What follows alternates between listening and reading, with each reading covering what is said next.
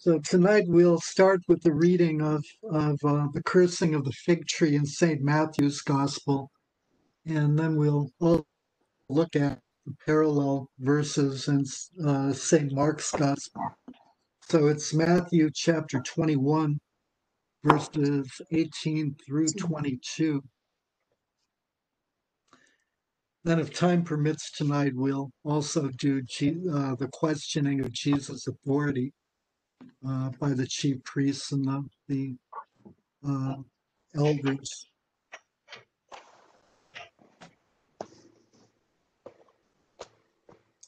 In the morning, as he was returning to the city, he was hungry. And seeing a fig tree by the wayside, he went to it and found nothing on it but leaves only. And he said, "May no fruit ever come from you again." And the fig tree withered at once. When the disciples saw it, they marveled, saying, "How did the fig tree wither at once?" And Jesus answered them, "Truly I say to you, if you have faith and never doubt, you will not only do what has been done to the fig tree, but even if you say to this mountain, 'Be taken up and cast into the sea,' it will be done. And whatever you ask in prayer, you will receive, if you have faith." So the corresponding passage in Mark is chapter 11, verses 12 through 14, and then again 20 to 26. Mark punctuates the cursing of the fig tree, or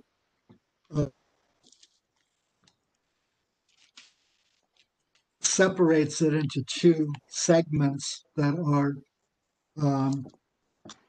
broken up by the cleansing of the temple. So Mark chapter 11, 12 through 14. On the following day, when from Bethany, he was hungry.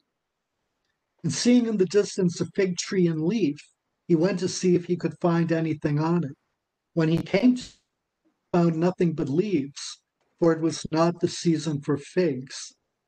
And he said to it, "May no one ever eat fruit from you again." And his disciples heard it. And we have the cleansing of the temple. And then the following day, another encounter with the fig tree in verse 20. In verse 20. As they passed by in the morning, they saw the fig tree withered away to its roots. And Peter remembered and said to him, "Master, look, the fig tree which you cursed has withered." And Jesus answered them, "Have faith in God. Truly, I say to you, whoever says to this mountain, 'Be taken up and cast into the sea,' and does not doubt in his heart, but believes that what he says will come to pass, it will be done for him. Therefore, I tell you, whatever you ask in prayer, believe that you receive it, and you will. And whenever you stand praying, forgive if you have anything against anyone, so that your Father who is in heaven may forgive you your trespasses."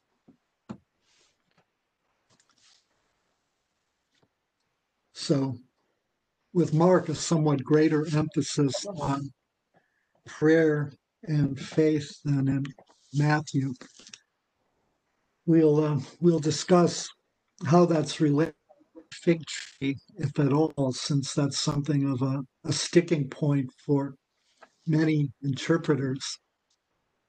But the first thing is, how is this related to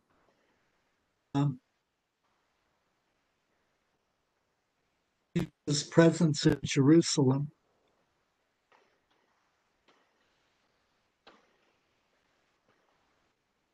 How does this fit in? Anyone have any thoughts?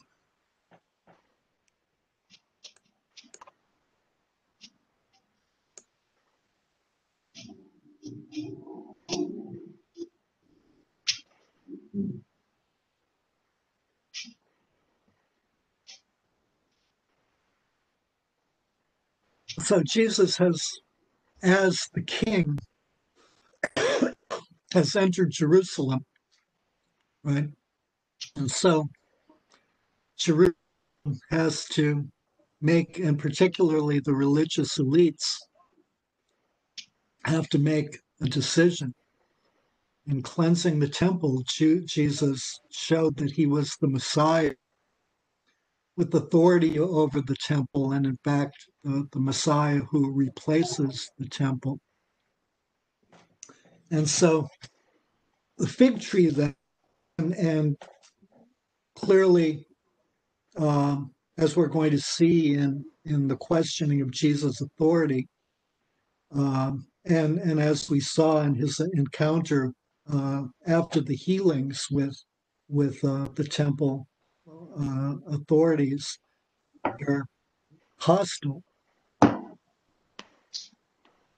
And so, parable of the fig tree, or it's not a parable, Jesus' action in cursing the fig tree and causing it to wither, really eschatological. It's a sort of announcement uh, in out form of the coming judgment. So then later, right before the Olivet discourse, we're going to see Jesus explicitly pronouncing judgment on Jerusalem and the temple. So this episode falls between two temple centers, the purification of the temple and the healing in the temple on the one hand, and the questioning of Jesus' authority um, by the Jewish religious authorities, the temple authorities on the other.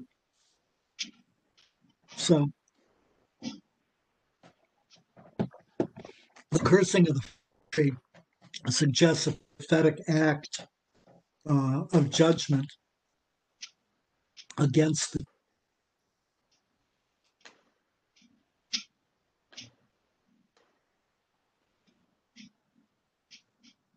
Is that clear? Mm-hmm.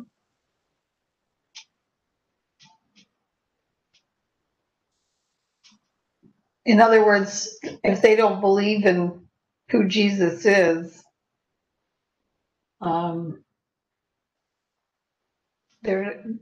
God will not hear what they need. Mm-hmm. Yeah. It's right in front of them, and he's trying to make a point, and they're giving him a hard time.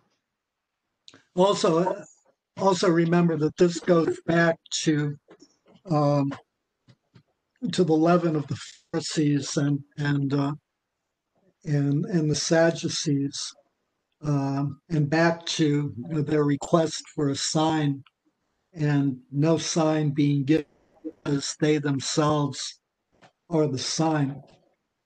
So as we discuss the fig tree, so keep that in mind, and then we'll get back to it, especially when we discuss what appears to be really act as Jesus talks about prayer and receiving what you ask in prayer, but actually isn't a disconnect. So some context: fig trees uh, in Palestine bear fruit uh, multiple times a year, but at Passover generally, fig trees have leaves, but they generally lack a full covering, and therefore they also don't have fruit. So, in this encounter with the fig tree, Jesus had evidently crossed a tree that was uh, unusually uh, leafy for this time of year. So, the expectation, of course, if you find a fig tree that's full of leaves, is that it's um, going to have figs, right? There should be fruit.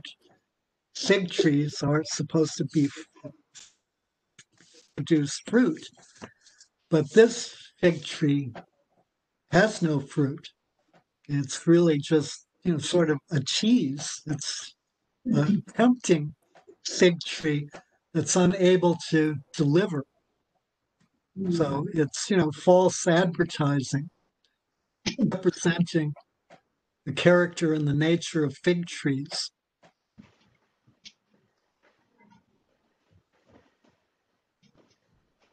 So it offered promise without fulfillment. That's important in eventually in next week or the following week. We're going to see the parable of the two sons, one of whom who are asked to go and work in the farm.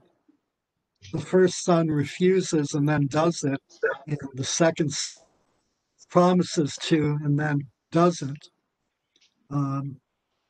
So it's the second son is in many ways a mirror image or an image of this encounter with the fig tree. He promises but doesn't fulfill. So let's so What the Bible, the Didache said, in the footnotes, it says that the story stresses the need to bear fruit even if it's not in season. And I guess the Pharisees and the Sadducees weren't bearing any fruit because they were too busy questioning what Jesus was doing instead of believing that he was doing what needed to be done. Yeah, right. So the fig tree is a symbol of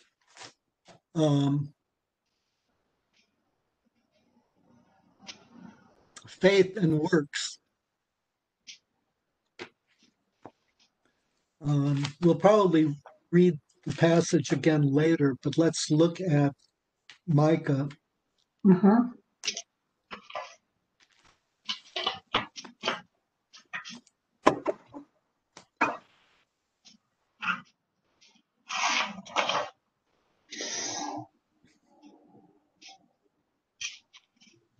Chapter 7, verses 1 through 6.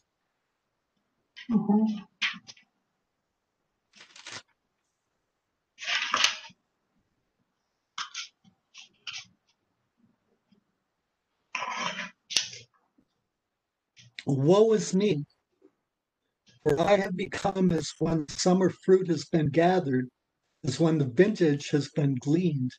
There is no cluster to eat, no first ripe fig which my soul desires. Godly man has perished from the earth, and there is none upright among men. They all lie in wait for blood, and each hunts his brother with a net. Their hands are upon what is evil to do it diligently. The prince and the judge ask for a bribe, and the great man utters the evil desire of his soul.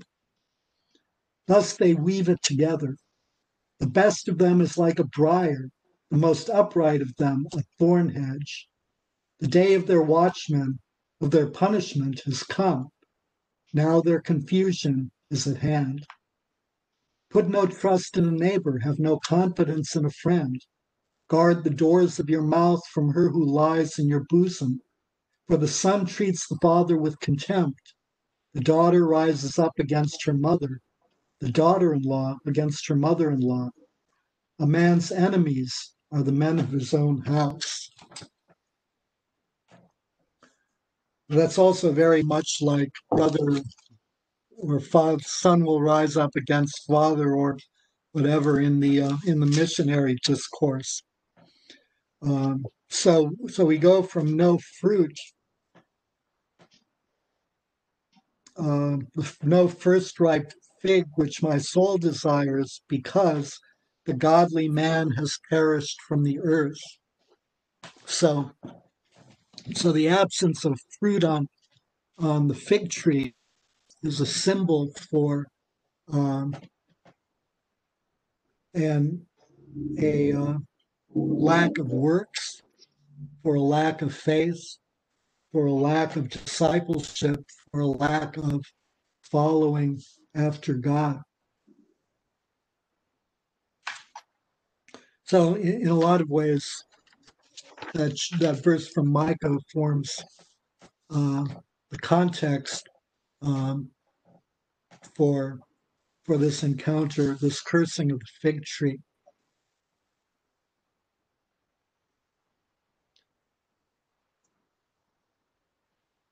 So,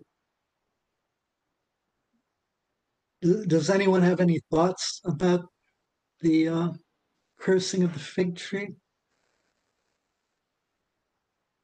Like, does it seem excessive? Does it seem a little bit outlandish? The cursing of a poor innocent fig tree?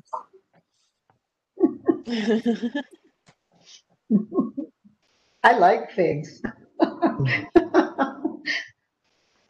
But yeah, poor little fig tree. But it's a warning, right? It's a warning. Well, yeah. I mean, it's in some sense outlandish, but let's also take a look at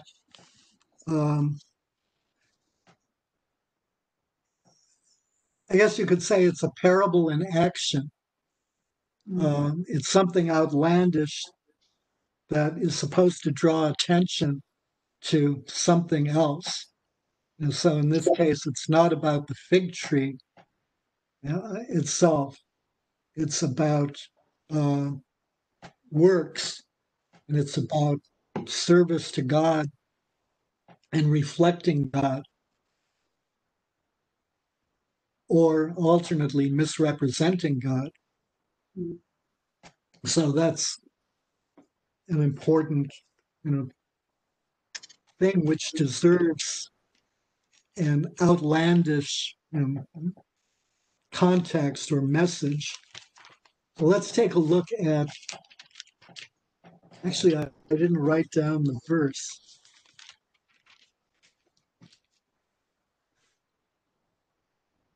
What's the book? Isaiah chapter 20. It's the whole chapter, but it's only a few verses.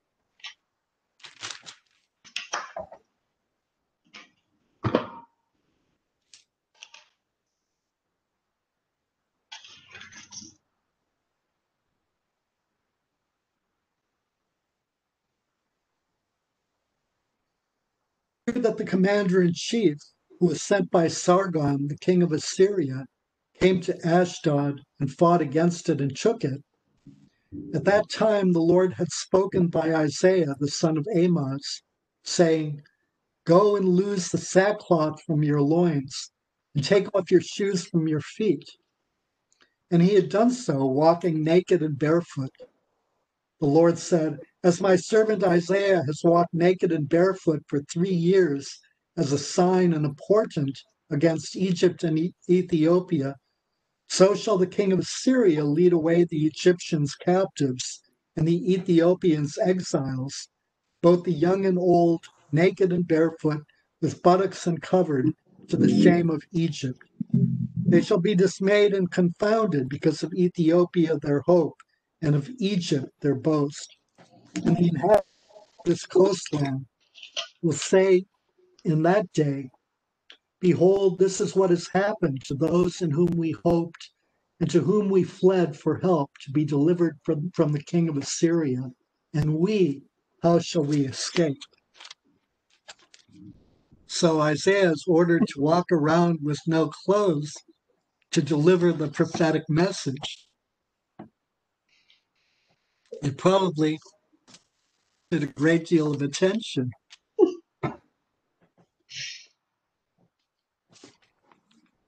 Let's take a look at it and see if I can find it easily. Jeremiah chapter 27.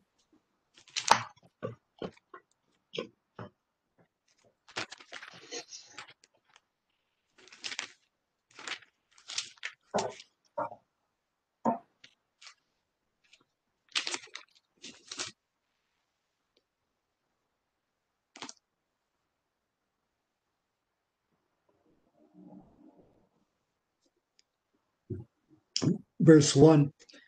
In the beginning of the reign of Zedekiah, the son of Josiah, king of Judah, this word came to Jeremiah from the Lord.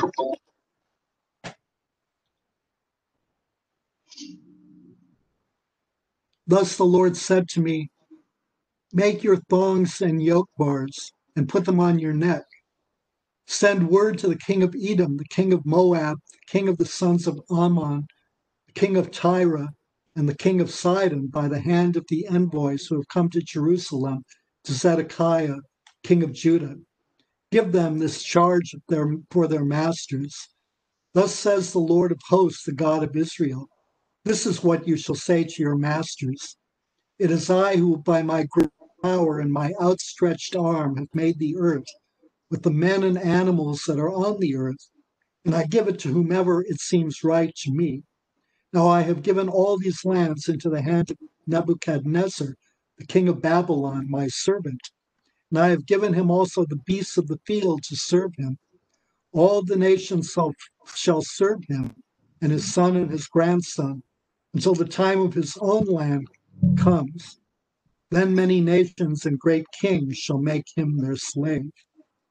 The prophecy goes on, but the point is that Jeremiah is ordered to wear a yoke because he's delivering word of subservience and captivity.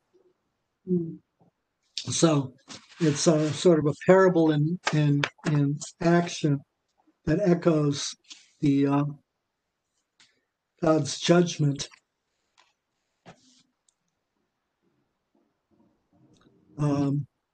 There are other similar parables in action. In Ezekiel chapter 3, Ezekiel is ordered to eat a scroll. In Ezekiel chapter 4, he's ordered to lay siege to a place, city. In Ezekiel chapter 24, he's told not to mourn the death of his wife.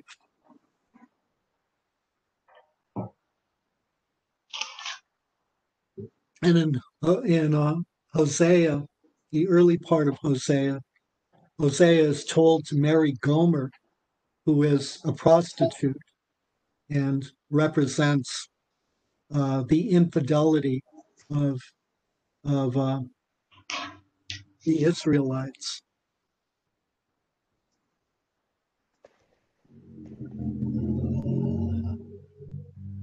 So it's an uncharacteristic action that's intended to draw attention to the symbolic message.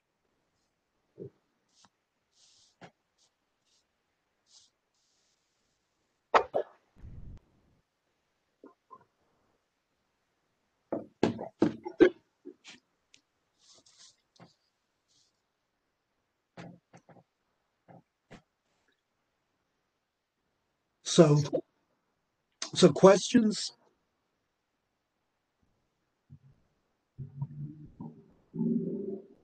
So here Jesus is being deliberately outrageous. In some ways, as he was, I think, deliberately outrageous in entering Jerusalem, assuming that he was sitting on, as Matthew says, on two asses.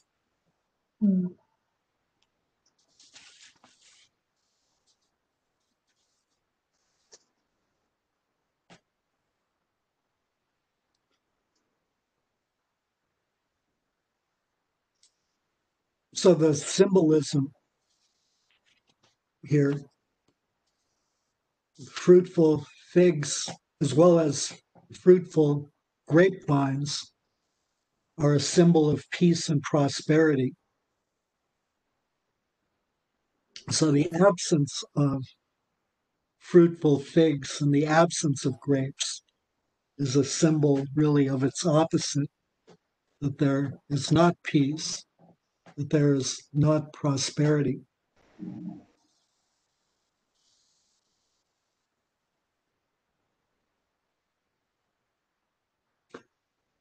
And throughout St. Matthew's Gospel, there's been an emphasis on fruit as a as a symbol of good works. Right. So John the Baptist in chapter 3 said, "Bear fruit that befits repentance." Right. So your repentance should be reflected in your works. If there are no works to reflect repentance, then there can be repentance. It's not genuine repentance. It's lip service. In chapter 7, Jesus says, "You know prophets by their fruits." In chapter 12, a tree is known by its fruit.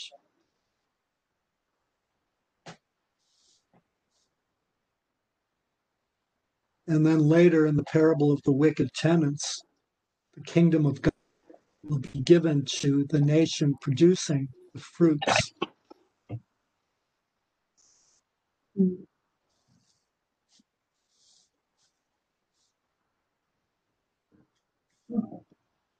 So this is an action that is then tied to the two parables of the two sons and the wicked tenants in the vineyard who refuse to hand over the crop and kill everyone who the landowner sends to collect it until he sends his son and they kill him as well.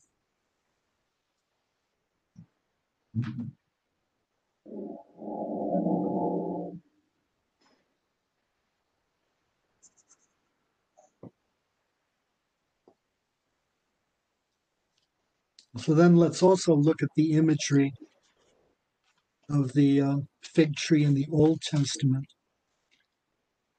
where it's a prophetic symbol for the life God expects his people to live, the works he expects them to perform. Let's take a look at Jeremiah chapter 8.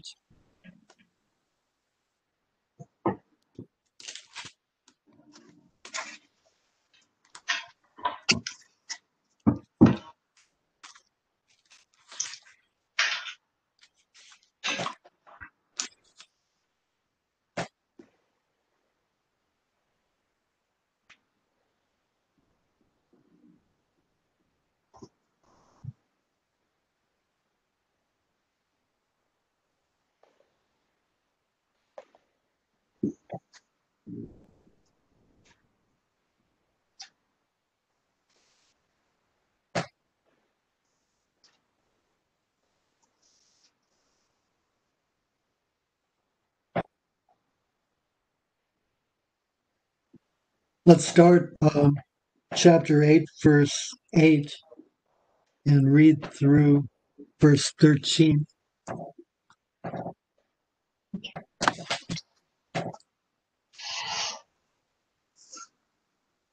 How can you say we are wise and the law of the Lord is with us? But behold, the false pen of the scribes has made it into a lie. The wise men shall be put to shame. They shall be dismayed and taken. Behold, they have rejected the word of the Lord, and what wisdom is in them? Therefore I will give lives to others, and their fields to conquerors.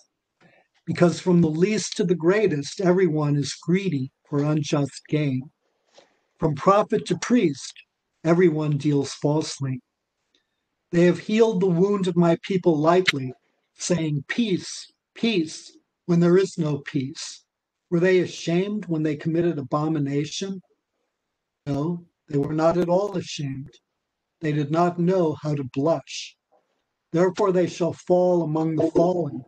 When I punish them, they shall be overthrown, says the Lord.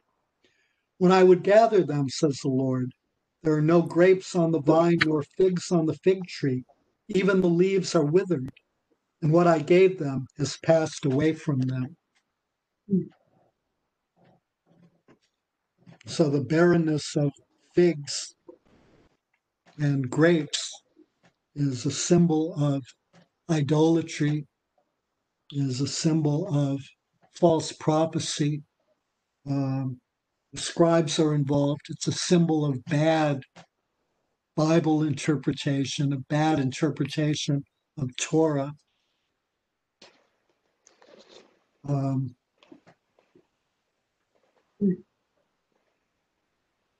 It's a symbol of a complete turning away from God and self-servingness.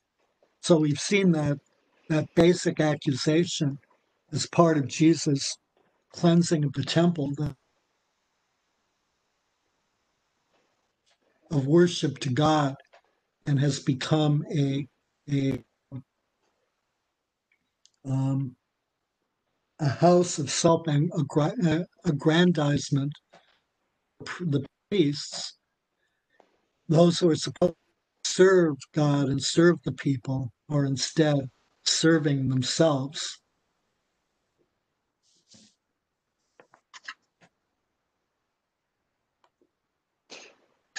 Let's take a look also at Jeremiah chapter 24.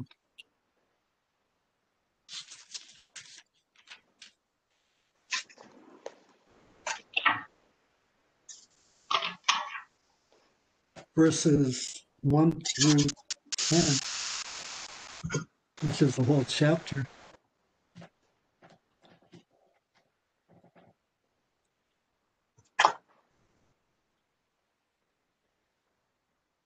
After Nebuchadnezzar, king of Babylon, had taken into exile from Jerusalem Jeconiah, the son of Jehoiakim, king of Judah, together with the princes of Judah, the craftsmen and the smiths, and had brought them to Babylon, the Lord showed me this vision. Behold, 2 baskets of figs placed before the temple of the Lord. One basket had very good figs, like first ripe figs, but the other basket had very bad figs, so bad that they could not be eaten. And the Lord said to me, "What do you see, Jeremiah?" I said, "Figs, the good figs very good, and the bad figs very bad, so bad they cannot be eaten." Then the word of the Lord came to me. Thus says the Lord, the God of Israel, like these good figs, so I will regard as good the exiles from Judah, whom I have sent away from this place to the land of the Chaldeans. I will set my eyes upon them for good, and I will bring them back to this land. I will build them up and not tear them down. I will plant them and not uproot. I will give them a heart to know that I am the Lord, and they shall be my people, and I will be their God, for they shall return to me with their whole heart. But thus says the Lord, like the bad figs which are so bad they cannot be eaten, so I will treat Zedekiah, the king of Judah, his princes, the remnant of Jerusalem who remain in this land, and those who dwell in the land of Egypt. I will make them a horror to all the kingdoms of the earth, to be a reproach, a byword, a taunt, and a curse in all the places where I shall drive them. And I will send sword, famine, and pestilence upon them, until they shall be utterly destroyed from the land which I gave to them and their father. Jeremiah 4? 24. 24. So the good figs are the remnant who continue to follow God, and the bad figs are those who reject God. Mm-hmm.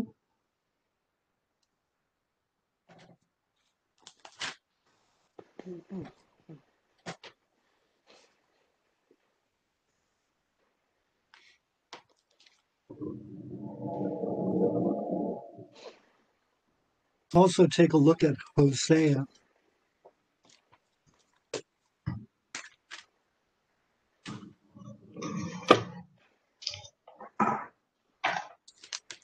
Chapter 7.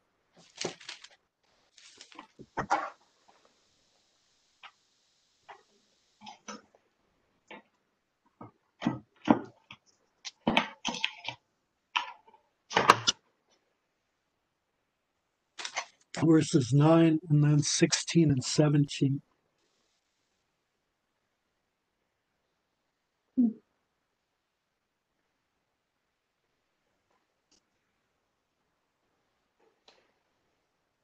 Actually, that isn't quite right.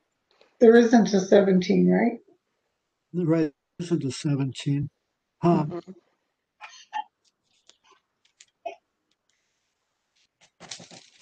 Oh, did I say it's Hosea chapter 9?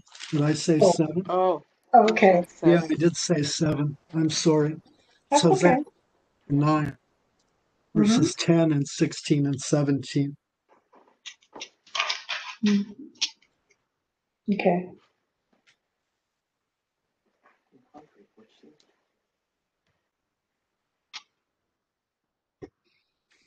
Like grapes in the wilderness, I found Israel. Like the first fruit on the fig tree in its first season, I saw your fathers.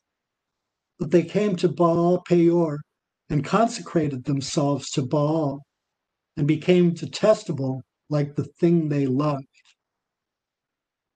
And jump to verses 16 and 17. Ephraim is, their root is dried up, they shall bear no fruit. Even though they bring forth, I will slay their beloved children. My God will cast them off, and not listen to him. They shall be wanderers among the nations. So judgment and curse, and the barren fig tree is a symbol of that.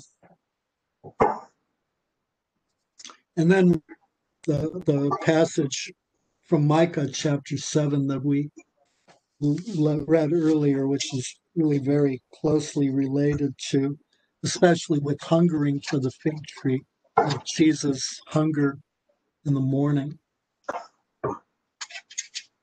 Micah 7. Yeah. Should we read that again?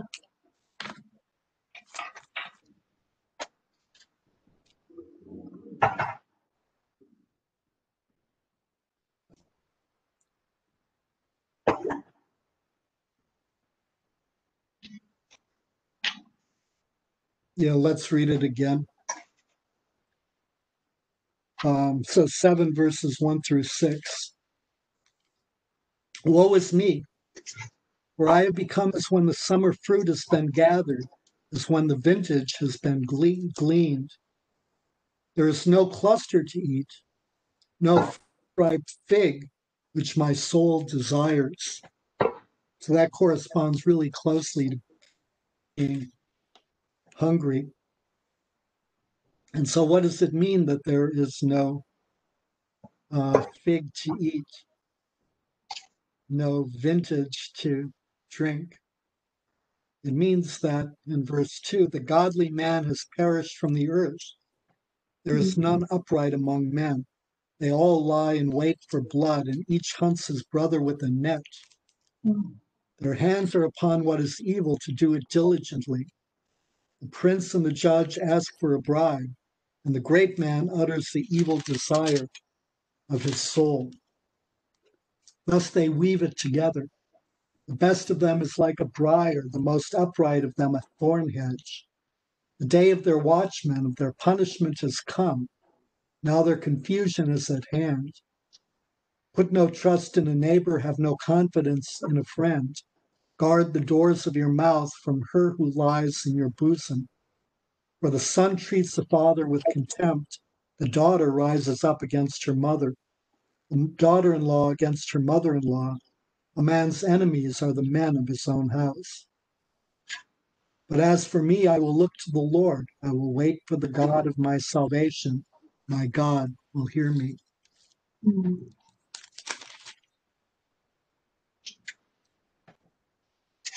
So, a lack of fruitfulness as a symbol of um, sin and distance from the Lord, and also as a symbol of God's uh, coming judgment. So this is an eschatological parable. It's a parable of judgment.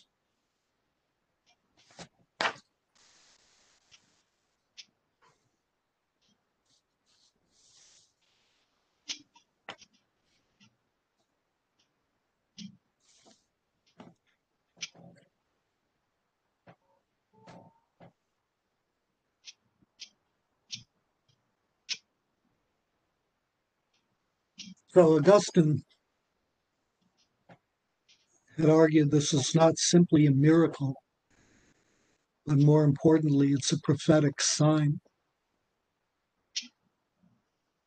and that a miracle that was consistent with Jesus' other miracles would have caused the tree to bear fruit, which it didn't. So it's a miracle that's a prophetic sign.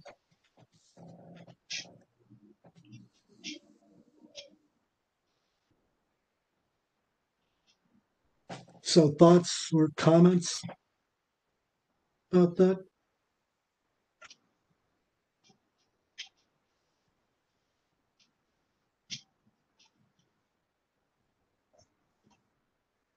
It really, supports the theology that, if you let Jesus into your heart, you'll be saved.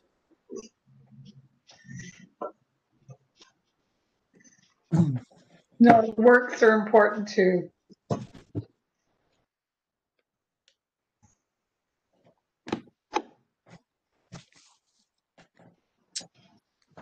Exactly. Yeah.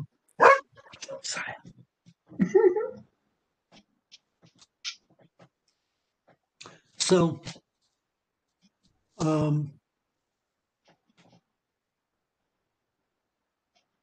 so then there's evidently a shift of emphasis from idolatry or bad works or no works or um, to the power of faith and the power of prayer. So it's often argued that that shift is artificial and was tacked on by Matthew after the fact. So is that true? What is the relationship between the withering of the fig tree and Jesus' statements about faith and prayer?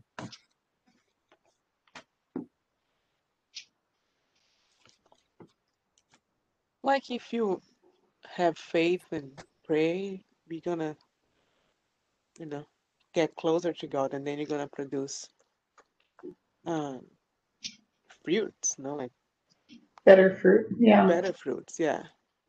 Mhm. Well, by implication, what are you praying for? Mercy, forgiveness,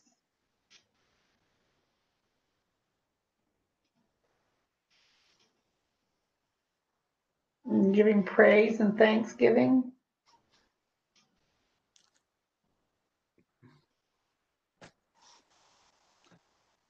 Remember the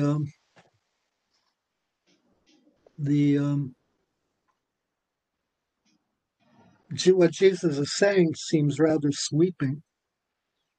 If you have faith and never doubt, you will not only do what has been done to the fig tree, even if you say to this mountain, be taken up and cast into the sea, it will be done. And whatever you ask in prayer, you will receive if you have faith. What are you asking for in prayer implicitly? What is the whatever?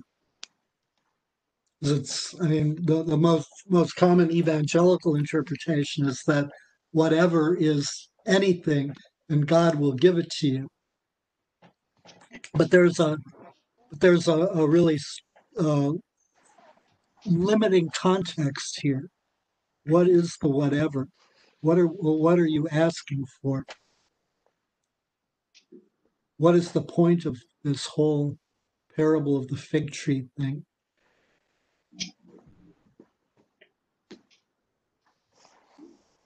And if you have faith, you will bear good fruit, What do you need? and you will get whatever you need. What do you need for? You may not get what you want, but you will get what you need. Well, what do you need for good works? Faith in God. What is that called? Trust? No, really, it's not trust. It's like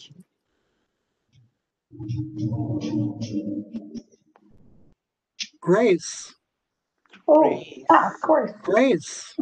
Jesus is talking about grace. It's not that you pray, God, I want a bigger airplane so I can have a more effective ministry. God, lay some, lay pray for stuff. Lay a yacht on me. It's a prayer for grace so that you can accomplish the works that you've been called to accomplish. the song say, right? Your grace is enough for me. Right. Right. Your grace is enough for me. Exactly. So Jesus is talking about grace. Without grace, we can do nothing. And so we need God's grace in order to produce good fruit. And that's what Jesus is saying.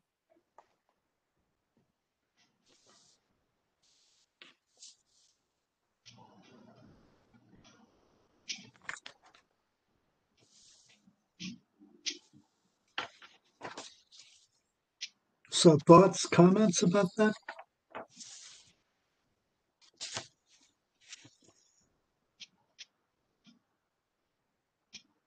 So here, remember that we're talking about that this is a contrast with the Pharisees, the chief priests, the elders, the scribes. And so we've seen in Jesus' condemnation exactly what, sort of the problem with them is. On the one hand, they profess a belief in God. They profess faith in God.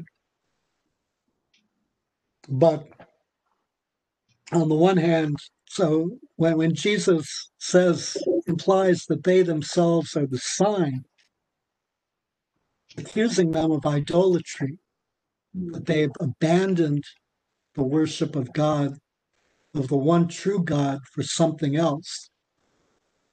So what is that something else? In the cleansing of the temple, we see that something else is putting the temple, which is intended to be for worship to God, for praise to God, and for building the faith of the Israelites, as well as for bringing Gentiles to a knowledge of the one true God. That mission has been supplanted by self-aggrandizement and pursuit of mammon. That the temple has become a profit center for them, and that's the primary concern. And the whole thing about divorce, back repeatedly throughout, in all of the encounters about the meaning of Scripture and how Scripture is to be interpreted, we see that especially in the thing about divorce, we see a self-serving interpretation of Scripture. That that an important incentive for marriage is that you can get divorced easily, right? So you don't go, you go into marriage with, you want to have that assurance of an escape hatch, when what you're supposed to be doing is trying to form one flesh with your wife. But instead, your view of your wife is that she's simply a disposable object. You can't be one flesh, with a disposable object. And so God's will is circumvented by the use of the Bible. And then we see that with the disciples as well, with the issue of, has John the Baptist come, or has Elijah come? And for the disciples, that seems to be a stumbling block, because here evidently is Jesus, the Messiah, but where is Elijah? And they're expecting a literal Elijah, but there is no literal Elijah. There's a typological Elijah. John the Baptist is Elijah.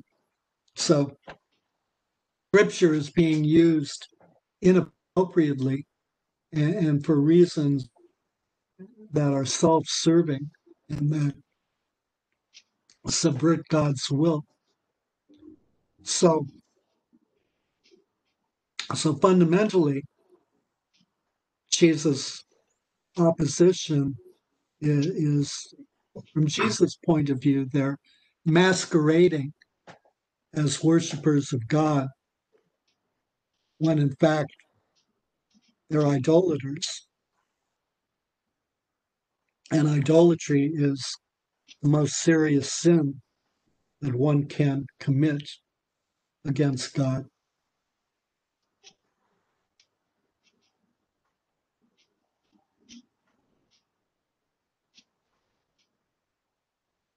So questions, thoughts, comments about that? Discussion?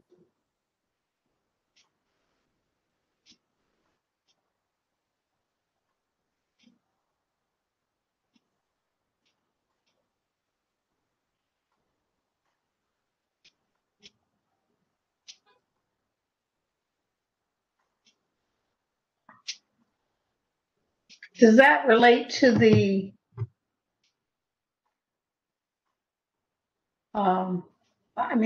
the worst sin is against the Holy Spirit, isn't it? Is that the same thing? The sin against the Holy Spirit? It's It's that's one that cannot be forgiven. it's a sin against the activity of the Holy Spirit, and actually, I mean, that's kind of that's a good point. So so remember, going back to Peter's revelation, you are the Christ, the Son of the living God. So we discussed the significance of the living God as part of that revelation, as opposed to simply the Son of God as part of that revelation, that there's a difference, that the living God is a God who creates life, who breathes life. And so if we look at Genesis, the sort of pattern of the theology expressed in Genesis is that God the Father can, if you look at it from a Trinitarian perspective, since there are sort of three things going on, that God the Father conceives, that the Son, who is the Word of God, speaks, and that the Holy Spirit hovers and acts. So it's a threefold process, and in the process, the Holy Spirit breathes life. So the problem here, in terms of Jesus' implication that his opposition is idolatrous, is that they don't see God as active. God is inert. He's not present in an act. One can argue a rough equivalent from the 60s is the God is dead movement. And in fact, I mean, if you think about it, many Christians believe, without knowing it, that God is dead. God is inert. God, created this stuff, and now he imposed these laws, and we're going to follow them. But God is fundamentally inert, and therefore everything is fundamentally dependent on human action and on us. Whereas everything is really dependent on God's grace. And God is the God of the living. God is active. God is present. And so that view that God is inert is really a fundamentally destructive one that leads us to substitute ourselves for God's grace and for God. So we become,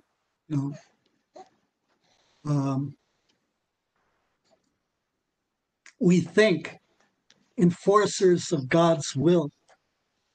And so throughout church history, one of the manifestations of that has been, the desire for a close relationship with the state, so that the state becomes an oppressive institution that enforces God's will upon everybody. And we see that with especially white American evangelicalism, that we want to return to being a godly nation and want to return to a godly state, when in fact it's a godly state is anything but godly, and the godly nation was not very godly. A nation of slavery, a nation that used atomic weapons, a nation of racism, a nation that committed genocide on a massive scale against Native Americans. None of those things are by any remote stretch of the imagination godly. So perpetuating the myth really perpetuates more of the same. It's a call to racism. It's a call to genocide. It's a call to force people to pray to God, which is bring back prayer in school, which is an abomination. It's really thoroughly idolatrous, because it depends on human action rather than God's will. We elevate ourselves into little gods. And so that's... I have a hard time with that one. Which one? That the prayer isn't brought back, because I thought it was a good thing. I thought, why is it good to force people to pray? Nobody was forcing me, but I thought it was a good idea. That's the point. Prayer in school is allowed. It's allowed in religious schools, but also it's allowed as a voluntary, on a voluntary basis in school. That's the point of the... So when we're told that prayer has been disallowed in school, it's a lie. It's flatly a lie. Prayer has not been... What has been disallowed is compulsory prayer and obligatory prayer. So a teacher cannot tell the class, we will pray now. That's a violation of people's rights. It's also a violation of the respect that God has for each individual and the freedom that God gives us to choose him or not choose him. So when you tell people they have to pray, you're forcing them and you're conveying an image of God who is a harsh taskmaster. God does have no respect for individuals. God has not given us freedom to choose. He is imposing prayer on us. That's the message it conveys. And that's a message that fundamentally distorts the nature and the image of God. It turns people against God.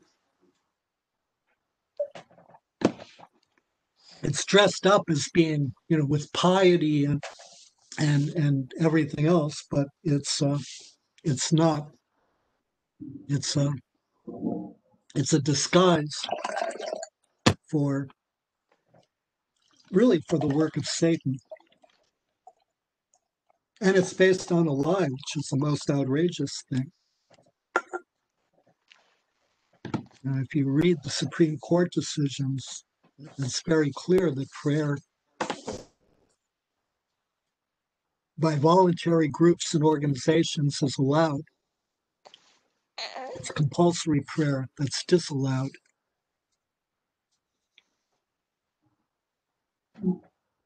And we certainly do not want to force people to pray. At least, I don't think so. Prayer is supposed to be communication with God, not, grudging whatever. And we're called to worship God in spirit and in truth, not because we have to. So that's a really important thing, I think.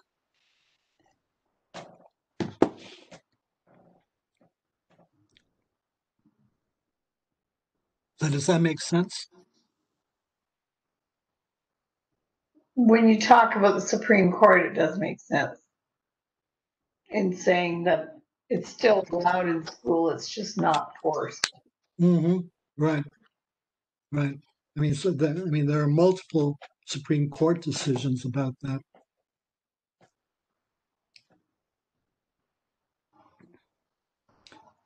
And in fact, one is that you can disallow prayer in school, disallow secular organizations as well. So that's, kind of far reaching.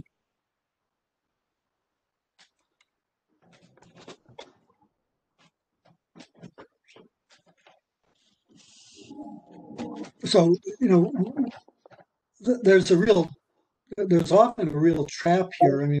Often we tend to assume that if God's name can be attached to something, it's good. But often that's not the case. We have to look for a little bit more deeply, to make sure that God is in fact being served, and it's the living who is active here rather than the static God who is inert and whose place we're going to take because evidently the poor guy died and he must have appointed someone in his place, so why not me?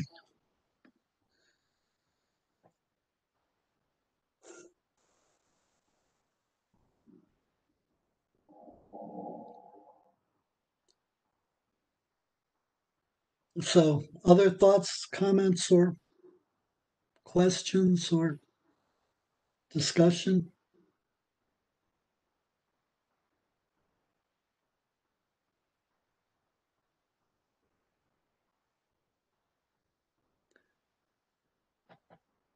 And as prophetic action, this is really very sobering, and especially its stress on good works. Obviously, I was being facetious when I said that it provides evidence for you're saved if you let Jesus into your heart. Obviously, works are critically important. Works are critically important because as disciples of our Lord, we're called to imitate Christ. And when we fail, and the fact is that the world expects us to imitate Christ. So when they see bad actors and they see bad imitations, they immediately conclude that that's a reflection of who God is. So the element of idolatry enters in very strongly because you're, as a supposed disciple, as a supposed worshiper of God, you're misrepresenting God to people. You're displaying an image of some other God. Well, not some other God. You're displaying an image not of God. You're distorting the reflection of God. And that is very serious.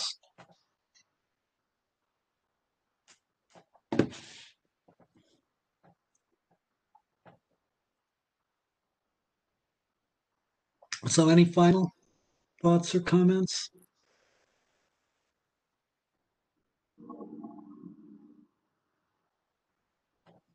I'll stop the recording.